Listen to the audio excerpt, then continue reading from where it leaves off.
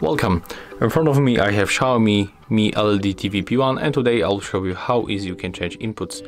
So basically we got 4 methods how we can make it. The first one, we grab our remote control and going for this icon and click here for the inputs, and here we can select, for example, HDMI 1, and the input has changed, as you can see.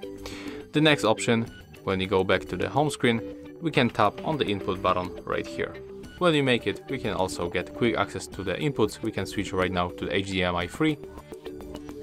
And as you can see, we are connected. Of course, I'm not connected with any HDMI cable, so there's no signal, but if you are, it will work. Then just go back for the home screen, and the last option is to click on the Mi button, and then from this screen we can also pick inputs. Let's go for the HDMI 2, and as you can see, we are connected. We can also switch inputs manually by using button. So take a look in this place. As you can see, here we got the Mi logo, and below that Mi logo we got key. When we click and hold it for a few seconds, we can open this menu.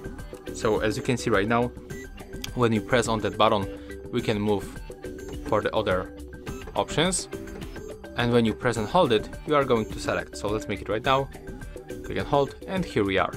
Next we can switch to the HDMI 1. Click and hold to select.